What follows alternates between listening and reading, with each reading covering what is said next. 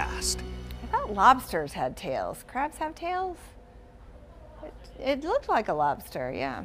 Hey everybody, we've got clear skies, the sunshine across much of downtown Birmingham, and that's really helping to warm us up. Now, many of us are close to the freezing mark, maybe even a little bit above that. In Birmingham, we're actually right at 32 degrees currently. Still a nice brisk northwest wind at 10 miles an hour, so that is still creating wind chill values down into the 20s.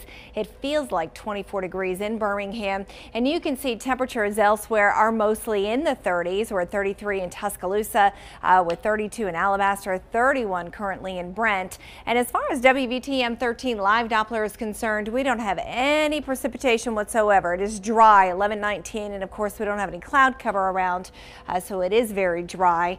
Temperatures at noon today, 33 degrees, low 30s on average, sunny and 40 at 3 o'clock.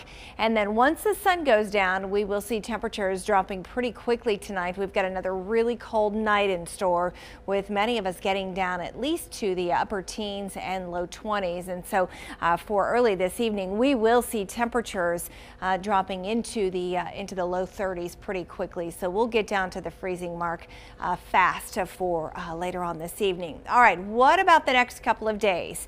We do have our next chance for rain coming in late in the weekend and into early next week. But until that point, we're looking at dry weather, a good amount of sunshine, maybe some clouds coming in on Saturday. Late Sunday will include at least a chance of a shower, but a better chance for some showers coming in on Monday. What about the forecast for the parade in Tuscaloosa on Saturday?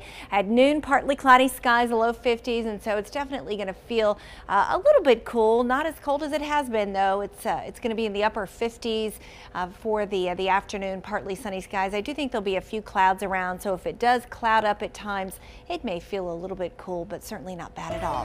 Here's a look at the forecast. Near 40 today, sunny skies. Another really cold start to the day on Friday, 19 expected, and then low 50s on Friday, 55 Saturday with some clouds, slight chance of a shower late Sunday, a better chance for showers coming in on Monday, but temperatures don't drop too terribly bad early next week. Eunice?